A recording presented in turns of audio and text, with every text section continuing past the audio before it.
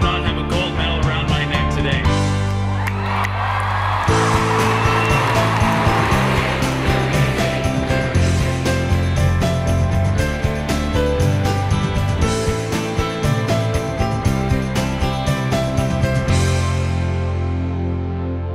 My name's Meredith Bragg, and I'm a UBC National Entrance Award recipient.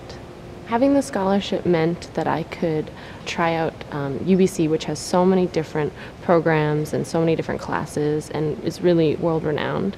And it also gave me a chance to do community work, which is really important to me, so volunteering with an AIDS group and some other organizations, so that was really important to me. I really want to work on issues of malnutrition in Africa because it's a leading cause of death among children, and it's so linked up with all the other diseases that are facing many people in Africa, like malaria and AIDS.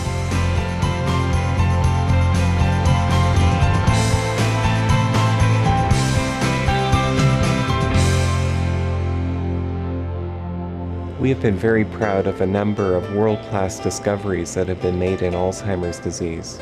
We can clearly see that what we do here in the Brain Research Center is making a difference. We've been able to benefit the lives of our patients and make a difference from many points of view, from psychosocial to medical to their overall quality of life. We would have a greater struggle on a day-to-day basis without our donor community.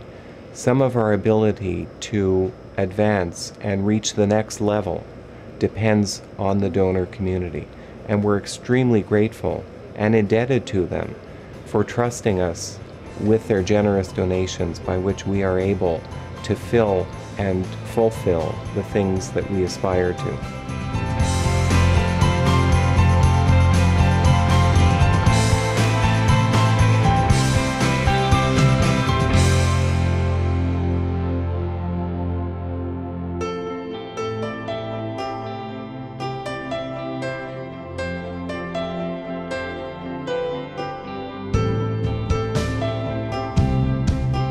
To receive the Chinook Scholarship was a little bit more special. It was really nice to be recognized within the Aboriginal community.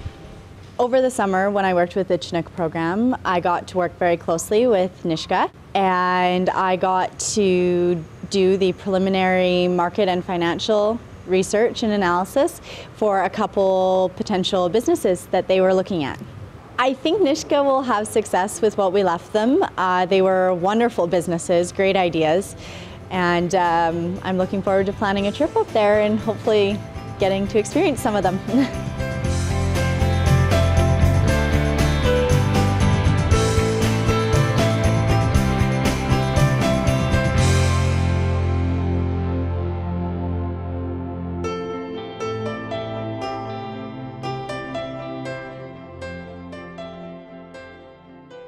Mining at this point in time now is going through a great transition. We're under phenomenal pressures to be good environmental stewards, to take great care of our communities, and to be technology aware. So here at the Keevil Institute, our vision is of what we call green mining.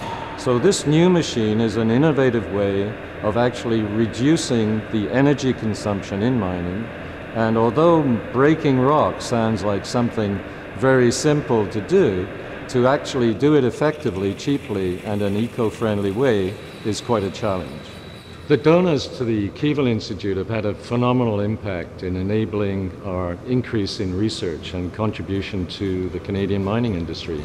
So it's not only education, but research and technology, which has been dramatically improved by the impacts from our donors.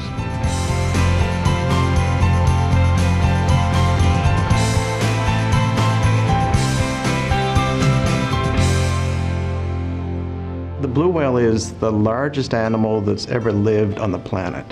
You have to sort of imagine something that is longer than 2 city buses put end to end. So we put our heads together and we thought about, well, what didn't the museum have? It's got practically everything in it, but you know, it doesn't have a blue whale. And so the thinking was, what would be the calling card for the museum, and what better thing than to have the world's largest animal?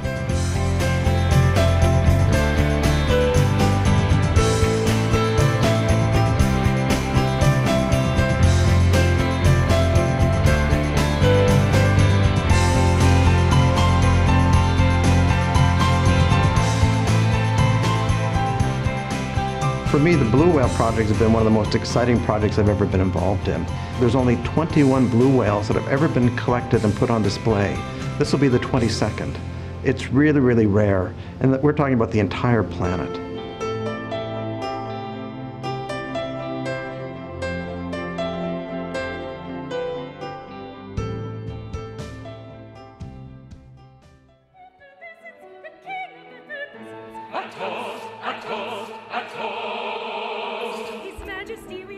Donors have made the opera program, period. If it weren't for donors, we would not have an opera program of this quality at all.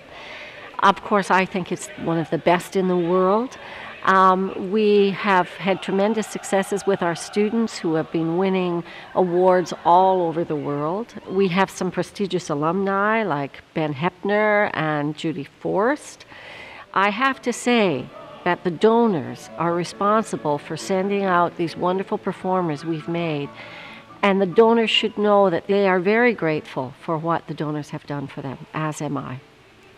The first time I saw an opera was actually right here at the Chan Center. It was a UBC Opera production of The Magic Flute. And I remember falling in love with everything about it. The costumes, the sets, the singers were phenomenal. And I remember by the end of that 2-hour show knowing that this is what I wanted to do. I didn't know how I was going to do it, but this is what I wanted to do. Thank you for making what seemed like an impossible dream come true. Thank you very much for your support. Thank you. Thank you. Thank you for your tremendous support.